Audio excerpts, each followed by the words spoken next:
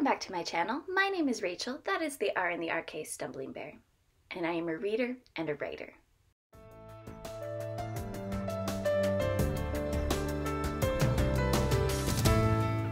And I'm also a bit of a completionist, so I know I've been away for a while. I've watched other channels when they've taken some time off that you just don't know what they read during that time period. I don't like that. I'm here on BookTube to hear all about the books people have read, even when they haven't been making videos. I still want to know. So the other week, I saw somebody did a video where they had been gone for a little bit, and they did their book reviews in a minute or less. So that is what we're going to do, because I have been reading these past months, and I want to tell you about the fun books that I've been reading. Starting with my April wrap-up, I finished The Mimicking of Known Successes by Maka Older. This is a novella space mystery where the main characters are set on Jupiter, but it kind of has some gothic steampunk feel to it. And the two main characters were once in a relationship, and they have to work together to solve a mystery. The Sixth by Lauren Grush. This was actually an audiobook for me. I have gotten into listening to nonfiction audiobooks. And this is about the first 6 female astronauts for NASA. And it goes through their background, what they were doing before, how they decided to apply, and their first missions. Then I read Fourth Wing by Rebecca Yarros. This is about a brutal academy where you go to bond with dragons and you can die. And the dragons might kill you if they don't think you're worthy. Mammoths at the Gate by Nhi Vo. This is a continuation of her novella series, The Singing Hills, where you find a cleric, Chi, who is traveling around collecting stories. In this one, Chi comes home and finds that one of her mentors has died. And his long-lost granddaughters, who are mammoth riders, one of them is a mammoth rider, are at the gates demanding his body. Ling Hun by Ai Jiang. This was a weird, haunting horror story where grief plays a big part in it. There's a community somewhere in Canada that if you are still grieving a loved one, if you buy a house there, your loved one's spirit will come back. And you can wrap things up. At least the idea is you'll wrap things up. Grief sometimes doesn't work that way though. Under Lock and Skeleton Key by Gigi Pandian. This is a cozy mystery where the main character, Tempest, is an ex-stage magician. An accident happened at her past show, so she's now home trying to cope with the aftermath of that, and her body double shows up dead in her small hometown. And so it's who did it? Why is she dead? Weaver's Lammet by Emma Newman. This is number 2 in her industrial novella series, and it's continuing Charlotte, who is hiding her magic. Her brother, who is now a certified sorcerer or magician, is in his apprenticeship, and some weird things are happening at the mill he works. He asks her to come undercover to find out what's happening. They think it's a rebellion, that somebody has wild magic, and she goes and infiltrates on the workers' side and finds that conditions in the mills are not what her brother was telling her they were. Cast in Eternity by Michelle Segura. This is long going in her Chronicles of Elantris series, something I love. And in this one, Kaylin Nea, who is a cop, basically meets a woman who can see ghosts. While talking with the woman, Nea realizes that she can see them with the old woman. And how does this old woman have this power and nobody ever knew about it? The Lying Game by Ruth Ware. Now this was actually a book my mother gave me to read because she really enjoyed it, and it's a mystery-esque. It's like a literary mystery. The main character receives a text from a school friend saying, "I need you," takes her young baby with her, and meets up with this friend and 2 other women to find out that the body that they had hidden as teenagers is about to be revealed, and they have to figure out what they're going to do about it.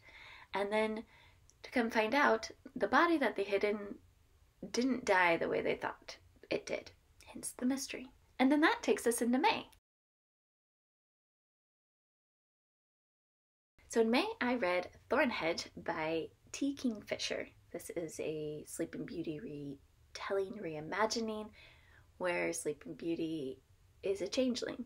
And since the beauty is the fairy changeling, she has dangerous powers and doesn't want to conduct herself in a wholesome manner. So the child that had been taken, who is now called Toadling and was accepted into a fairy place, because of the changing, now has powers as well, has put the princess under a spell and is making sure she doesn't wake up to cause havoc. And here comes along Halim, who is a cinnamon roll of a night human being, and things go from there. Provenance by Ann Leckie. This is about a woman who is in a very political family. She was adopted in and is afraid to show her worth or have her worth proven. Her and her adopted brother fight a lot, and she's come to the conclusion that he's going to become the head, and she wants to give him some trouble. So she's gone off to break out somebody from jail, somebody who had forged a whole bunch of relics that's important to their society. She wants to find out where these hidden relics are, and in the meantime finds that there are some other plots afoot. I actually had a really fun time with this. It was nice to see a broader scope of this universe, and it wasn't just one society. I then read Gold Record by Lee Saunders. I actually read this for the Self-Published in Science Fiction contest, and in this we are following a synth, which is a synthetic human being who is not exactly immortal, but pretty darn close, can live a really long time unless they are killed like a normal human being can be killed. And this is the synth going over their memories of meeting this human guy and working a job with him, and how things go sideways and how she has to fix her own mistakes. It's actually a lot of fun, especially if you like space opera romps. I would suggest this one. I then read Translation State by Ann Leckie. This one follows 3 perspectives, and it is more closely tied to Radix space. The first perspective that we follow is a young woman who was a caretaker of her grandmother. And when her grandmother died, the family found out that the grandmother had sold the family name to somebody else, with the caveat that the caretaker granddaughter needed to be taken care of. So the new head of the family suggests she becomes a diplomat and sends her to go solve a 100-year-old mystery of what happened to a translator, a missing translator. The translators work for the Presker. The other 2 perspectives is a young man on a space station who is trying to figure out who he is. He's known he was adopted his entire life, but he also knows he's not exactly right. He's not the same as everyone else. He has some weird urges. Another perspective is a Presker translator, or somebody who will be. They are considered a juvenile. They're in the early stages of trying to figure out who they're going to be and how it all works. And obviously things crossover. And then read Knight by Dave Dobson. Also read this for the Self-Published in Science Fiction contest, and newsflash, this won. The contest ended in June while I was on hiatus, so hey, this one won, yay! Knight follows the story of an ex-soldier, ex-mercenary who's just recently gotten out of prison and is now working security for an academic dig site, archaeology dig site. While there, the camp is attacked, and she ends up interacting with the indigenous people that nobody else knew existed. And there are some interesting plays with time here. And then I read Witch King by Martha Wells. This follows primarily Kyasteren, who is a demon. Now in this fantasy world, there's a society that has a pact with demons that when someone who is newly dead is prepared, the demon can come and inhabit their body. And while the demon's in that body, the body essentially can keep living but doesn't age. This is kind of told in 2 timelines. In the present, where Kai has just woken up from finding out he's been imprisoned and realizes he's been betrayed and is trying to make sense of all of that, finds his best friend who is also imprisoned there, and then they go looking for her wife. And then the other timeline is in the past of how this empire society had come through and killed the society he was living with, and how he helped bring them down and set up the new society that betrayed him. It actually is more interesting than it seems. It really is. And you get to see a lot of this world. And if you like Murderbot, this is not like Murderbot, but it is a fantastic fantasy world. And then moving on to June,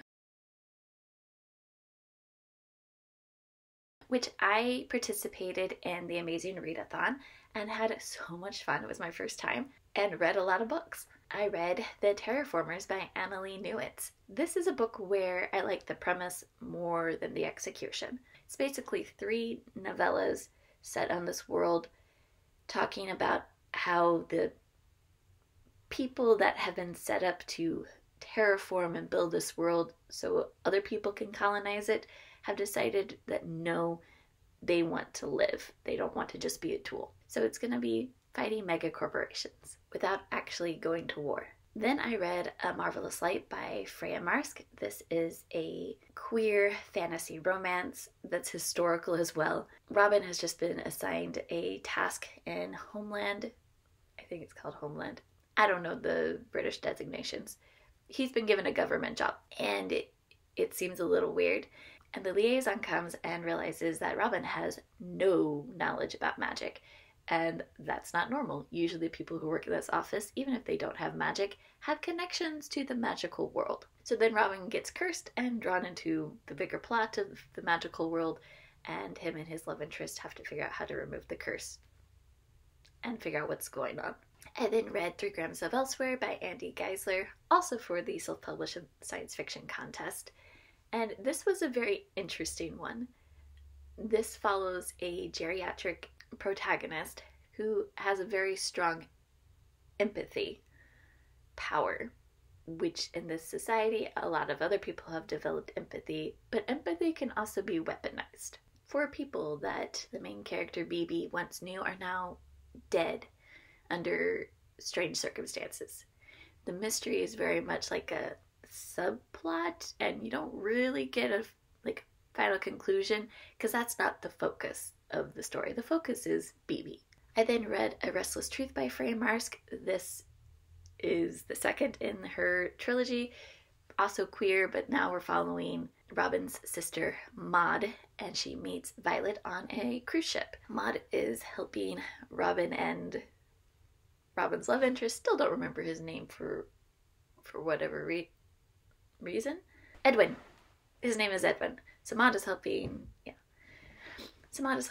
Robin and Edwin with what they've decided to do at the end of the first book. And, Maud meets her love interest. Then I read Thrill Switch by Tim Hawken. And this one I would say is a kind of like a cyberpunk sci-fi mystery. You have a detective who refuses to go into the AI avatar world, who is then paired with an FBI agent who basically lives in the avatar world to solve a mystery of deaths that are happening inside the avatar world and in real life. I then reread All Systems Red by Martha Wells. I needed something short with all the reading I was behind on, The Amazing Race, and I love me some Murderbot. This is about a sentient robot who has gained control of itself and is hiding it from its current contract. Editor here. I forgot to talk about A Power Unbound, which was the 3rd and final book in the trilogy by Freya Marske. I gotta say, I love how this fantasy story wrapped up. And then this romance is male-male again, between a Lord character you meet in the very first book and a completely new character you meet in the second book. It was a lot of fun. If Freya Marske wanted just to write straight fantasy and not have romance, I would still read her books because how unique her magic system was and how everything wrapped up. I'm really wanting to know more even about just even this world, but I'm up for anything that she writes fantasy-wise. I then read Spy Family Volume 11, Tatsuya Endo, and I know it was continuing the hijinks of Anya becoming friends with Damien and whatnot. I don't remember a lot from this. And then I read Komi Can't Communicate, volume 10, 11, and 12. The basic premise of Komi Can't Communicate. Komi has a communication disorder that makes it very hard for her to talk to people. And one of her new classmates has figured this out, and she tells him that she wants to make 100 friends before leaving high school. So he's helping her. So this is just continuing those connections and deepening some existing friendships. I then read Rose House by Arkady Martine. This one was atmospheric and weird. An architect built a house called Rose House that is completely 100% controlled by an AI. And then when he died, he left the house to his protege. The house contacts the local sheriff's office to report that there's a dead body, but it's not the protege. And so Maritza, who's a detective with that agency, has a mystery to solve. But really, you're going into this for more of the atmospheric read and the fact that you have an AI haunting a house versus a ghost. I then reread Gideon the Ninth by Tamsin Muir. Gideon is cajoled, kind of forced into going with Harahawk, her reverend mother of the planet that she lives with, to another planet to learn how to become a necromancer, or a better necromancer. This is a society of necromancers in space. And while there, they uncover secrets that most of the houses have not known about, and some unusual ways to use necromancy. And then I went on to Harrow the Ninth, which was a first-time read for me, following Harahawk after the events in the first book. And everyone had told me that this is written extremely differently than Gideon the Ninth. Gideon's more like adventure, let's go for mystery kind of thing. And this is more psychological, as Harrow has hidden things from herself while figuring out more of the plot. She is only half a lector and is trying to figure out so much more. There's no good way to explain this book without just spoiling it. You have to be along for the ride. Once you get to the end, you understand what has been happening. I then reread Skip Beaks, Volume 1 through 3. This is about a young girl who gets spurned by the man she loves and decides that she's going to take revenge.